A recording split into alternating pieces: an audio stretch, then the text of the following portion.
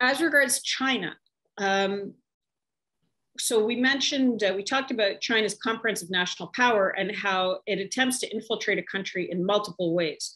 And the Indian strategic community has been at the forefront of understanding that and putting together what could be called a comprehensive national defense, where it has defended itself in multiple sectors. So, within a couple of weeks of Galwan, India was banning the Chinese apps.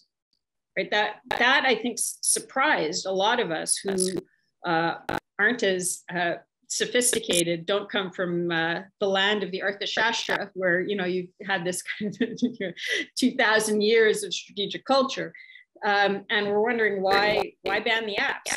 And then once that was explained, that first of all, it's spyware, it's sucking up the metadata, it's helping the Chinese develop their AI systems, it's a very good espionage technique for getting leverage on Indians.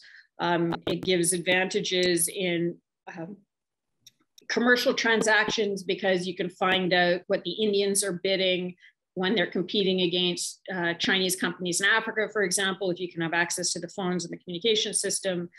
There are a whole range of malign activity that was being accomplished by getting those Chinese apps on the Indian phones. No other country has managed to do that yet. And after that, there was a reassessment of Chinese investment in foreign direct investment. China kept hitting India. They didn't do it kinetically like in Galwan, but they went after the iPhone parts manufacturing plant. They hit the Mumbai electrical grid. The Maoists killed about 20 people. There was a whole range of threats to India.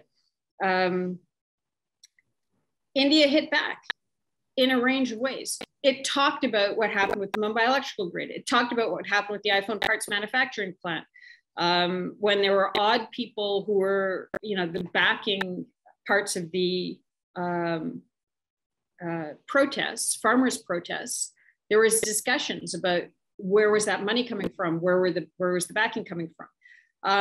So this comprehensive defense that was put in place by India to deal with the Chinese comprehensive national power push against India was something that I've personally learned a lot from.